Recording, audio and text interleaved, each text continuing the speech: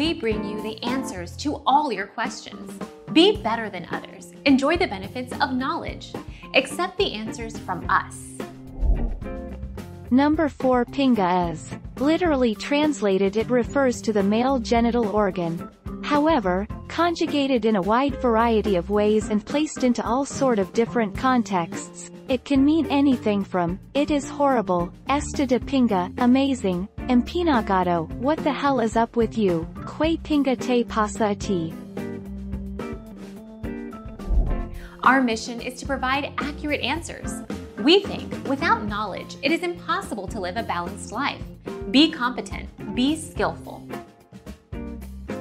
Thank you for watching. Don't forget to subscribe and hit the bell notification.